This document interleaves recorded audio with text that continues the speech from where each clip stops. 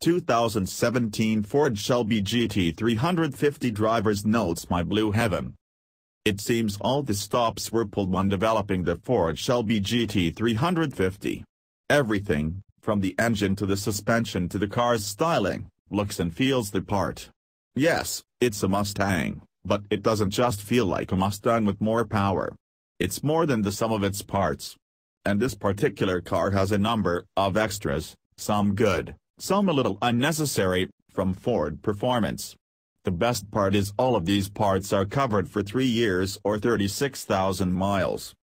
Ford Performance wheel center caps, $192. 2015 to 2017 Shelby GT350 Active Catback Sport Exhaust System, $2,395. 2015 to 2017 Shelby GT350 Air Filter, $89. 2015 to 2017 Shelby GT350 Shifter Kit without knob, $359. 2015 to 2017 Shelby GT350 Oil Separator Bundle, $398. Powered by Ford Performance Badge, $98.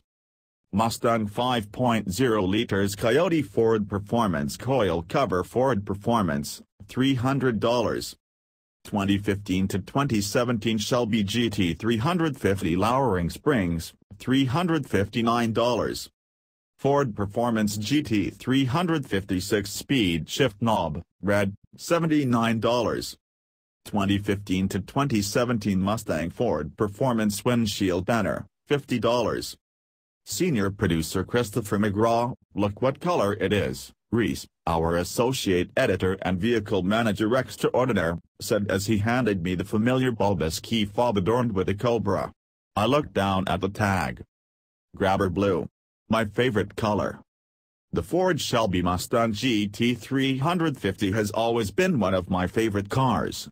Growing up, I had a model of a 1965 GT350 sitting on my shelf. The same model now sits on my desk at work. This is the fourth GT350 that I have had the pleasure of driving, and what makes this one different are the added Ford Performance parts. There's not a whole lot to say. This car is about as perfect as you can get at this price point. The Ford Performance shifter improves it, but only slightly. Personally, I'd lose the windshield decal and Ford Performance emblems on the side, and instead opt for the regular GT350 variants. The only gripe I can muster is that it doesn't play well on wet pavement, but that's hardly surprising. It sounds great in sport exhaust mode, though it was nice to be able to toggle that on and off while pulling out of my driveway at 6:30 in the morning. Nice for the neighbors at least. It's good to listen to, great to look at, and even better to drive. Associate Editor Reese counts, at the heart of the GT350 is what I believe to be one of the best engines any automaker has ever produced. This 8-cylinder ode to joy packs everything I love about naturally aspirated engines into a 5.2-liter package. Power comes on smoothly, kicking and screaming all the way to the 8,250 revolutions per minute redline. The flat plane crank helps the revs crest and fall as quickly as the lines on a heart rate monitor. Then there's the sound.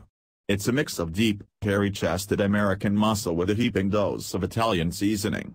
It's a wholly unique thing. The car isn't perfect. Visibility is limited, especially at night. On the highway, the tires like to catch the grooves. It was a little unnerving, especially in the rain. It doesn't help that the steering is a little dead on center. It never felt out of control, just not as buttoned down as a lot of other cars. Still, I love this car.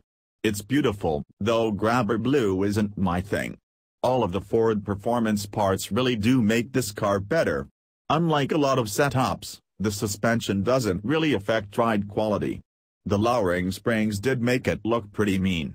If it was my money, I'd ditch the exhaust and all the dumb graphics and stick with the short throw shifter, suspension and oil separator. Hopefully prices settle down a bit, because I'd really like to find one of these in a few years.